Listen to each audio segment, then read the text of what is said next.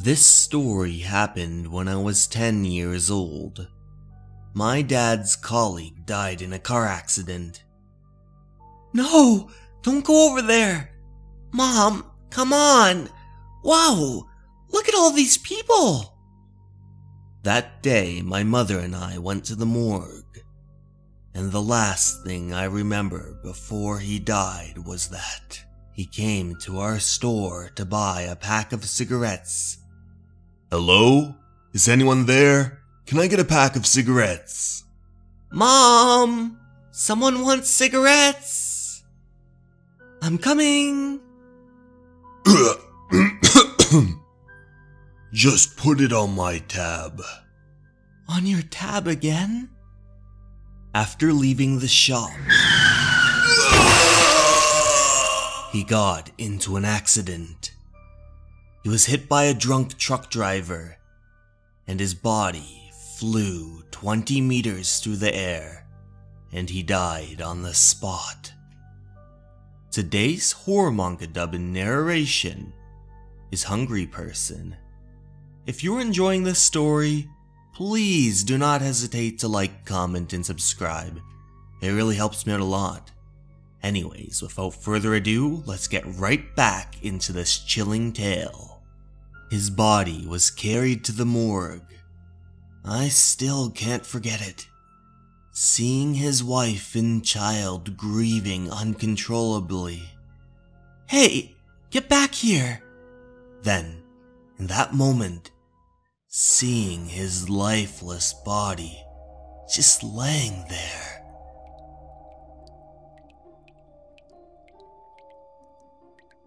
That was the first time I saw a dead man.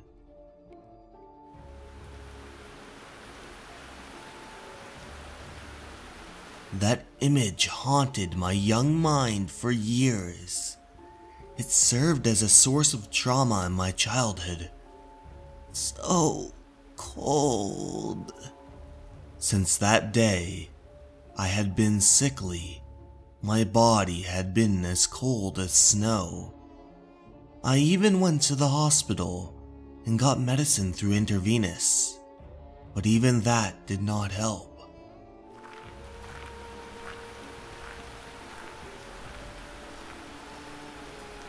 Hello, is anyone there? Can I get a bottle of vinegar? Oh, sure, I'm coming, one moment. My dear, why aren't you out playing cards today with the rest of them? Well, my son, he's fallen ill. Has your husband fallen ill too? No, he hasn't. Why don't you let me go and check on the boy? He's fast asleep. Huh? Something is unclean! Unclean! Unclean things? Where? There is something not of this world, right in this room. Oh, the poor child. He's so cold. Someone brought something sinister into this household. This is why the boy cannot keep heat in his body.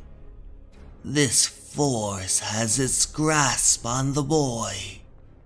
Have you by chance visited a cemetery recently? Cemetery? No, I haven't been to one. We went to the morgue the other day. Look! Right there! There's dirty stuff there. But there's nothing there. I don't see anything. Why are you here? What do you want? Is this enough? I'll give it to you. What is it? But don't come again. Hurry to the kitchen. Get me a pair of chopsticks and a bowl of rice. Oh, okay. Bless us, Buddha. Bless us, Buddha. Please save this family from any harm.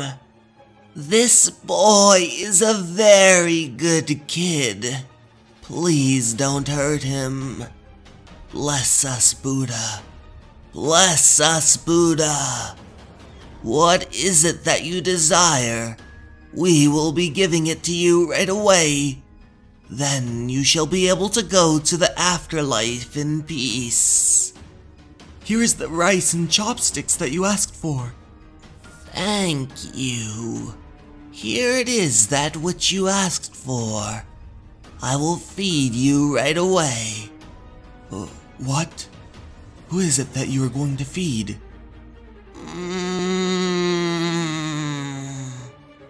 Buddha, bless us.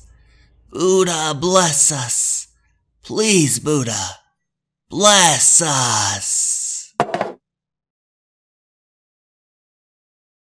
Now eat, unrestful spirit, and when your unrelenting hunger is satiated, leave this place at once. Eat more, and hurry to the afterlife where whist you belong. At once! I was weak during the incident due to the illness, but I could still feel the rice falling atop of my face and throughout my bedding. Although difficult, I opened my eyes, and that was when I saw it. A black figure crouching atop of my bed. It was using its long and decrepit arms to feast upon something. Then, I passed out from the shock. The entity plaguing your boy is now gone. We have satiated its unwavering hunger. Now, remember, in the future, never take your child to visit places where there are dead people. Children are young, and spirits like to attach to them because of their innocence. Yes, thank you so much for saving my boy.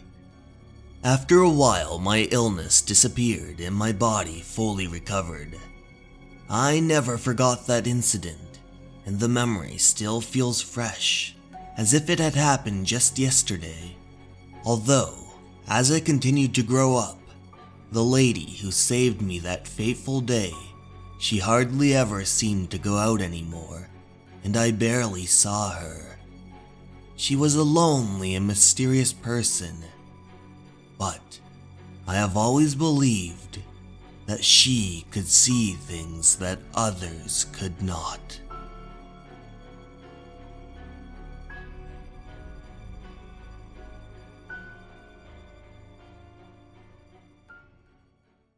Hi everyone, thank you so much for listening.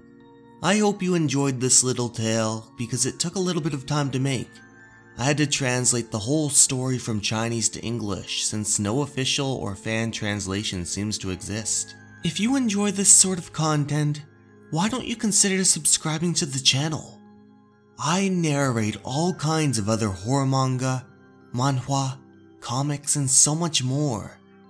Or, if you'd really like to support me, why don't you consider joining the rest of my wonderful patrons on Patreon, where you'll get exclusive access to my Junji Ito horror manga dubs and narrations, the ones that I had previously narrated on my old channel, before it was unfairly terminated.